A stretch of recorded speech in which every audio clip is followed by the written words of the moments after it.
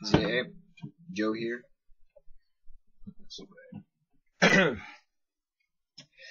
So, before we get into a story, we need to discuss some things from last night's television.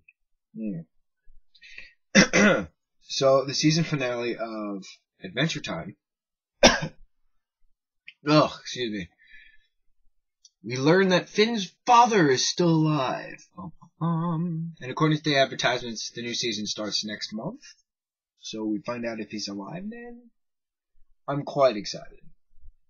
Quite excited. So he's not the only human. Interesting. I'm getting so choked up about it. And then let's move on to Teen Wolf, shall we? Okay. Allison died. And Oni killed her. Her dying in Scott's arms, it just... The feels, hashtag the feels, or teary and such. Kip and I were watching it. He's willing to watch it with me. But, I like Allison's character because she had a lot of growth. She became a horrible person in the second season. And then she got back to the good force, to the good side, in the 3A and 3B seasons. She was my least favorite character, let's be honest, she's my least favorite character, but, you know, she was hard. She was a big part of the show. You know, I'm shocked her father, Gerard, wasn't killed before she was, but, you know, Crystal Reed, the girl who plays, Allison, she's 29, and she said in various interviews, and she's like, listen, I'm 29, I have to stop, you know, playing high school students. It's time for me to move on. She's doing the appropriate thing, you know, she gave the writers enough time to kill her off properly. But it hurts, you know, this is a character, you know, 48, 49 episodes with this character, and you know, it hurts, you know, when people die in general, but you know, when you watch a character grow and then you watch them die, it's hard. And I know a lot of people are like, a lot of old-fashioned people are, oh, kids get too obsessed with these fictitious stories. Do you know why kids get obsessed with these fictitious stories? It's because reality sucks. Why do I write books? Because reality sucks. You need an escape. You know, I'd rather write than, you know, shoot up heroin all the time. You know, I'm not a big fan of clouding your judgment by self-medicating yourself. I personally think it's dumb. You know, people think it's right. That's fine. That's, you know, power to you. But I'd rather write or read or watch, you know, sci-fi shows to see those alternate realities. You know, this reality sucks, so we want something to give us hope. And Teen Wolf was sketchy in general. It's very modern. It's very hardcore for a MTV show. Let's put it that way. Horror-wise, plot-wise, story-wise, character development. I know I've talked about Teen Wolf a lot, but Allison dying last night, it was brutal. It was real. In this reality that, you know, the fandom has constructed. So I'm there with you guys. Now I'm all down and out. I don't really no idea what type of emotion is going to come from this particular thing. Story. I don't know what I'm doing anymore. This is completely random. Okay. iCarly. Why is that a topic in there? I don't know. Interesting though.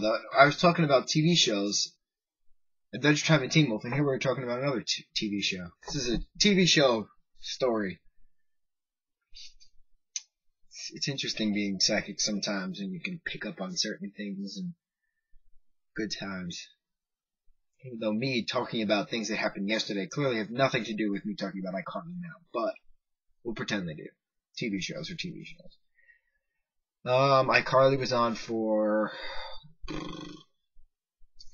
5 years, 7 seasons, I think. I don't remember.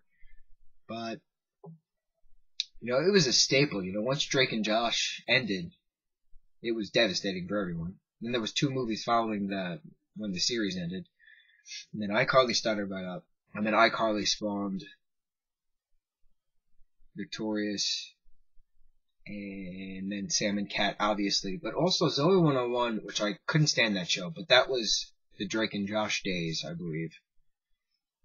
And they're all in the same universe. They all have the pear products instead of the apple products, and they all have Wahoo Punch, and they talk about this and they talk about that. Spaghetti Tacos have been in a lot of things, thanks to Spencer. iCarly's cool though because I was always compared to Spencer a lot. A big kid who does art and who hangs out with kids much younger than him. That's what the dear old skating days were. Good old times. I miss those days. My favorite iCarly episode is the pranking one. I remember. This is a Montauk story. Go figure. September or something, some year. I don't know. 2010. I don't know. Whenever iCarly's pranking episode happened, it was me, Tink, our friend Mike, and I think that was it. I think it was just us 3 in Mike's room, and we were watching Fred the movie because Fred the movie was on, and we thought it was hilarious. Fred's so stupid. Like the character himself. Lucas Cruikshank, he seems like a pretty cool dude, but the character of Fred is just bananas. So, we were watching I Get Pranky. I think, that's what it's called. And it's this song, and Spencer's just dancing. He's going like this. And he's making faces. And it was just so funny. We were all just dying of laughter, and we just mimicked Spencer for the rest of the weekend. I've made spaghetti tacos plenty of times. We've had spaghetti taco nights at our house.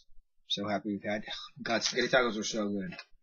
So good. So good. Hashtag so good. Hashtag food porn. Spaghetti tacos. Let me tell you. Amazing.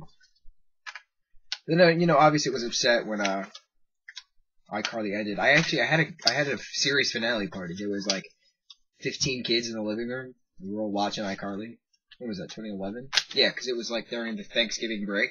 So like everyone was home from school. Oh, man, it's rough. TV shows are rough. Man. No, that's what I want my stories. I want my stories to be a TV show. Because it has those elements of roughness. You're just so in tune and in depth and loving a character, and then BAM! I kill him. It's plot development, character development, stories. It's what you do.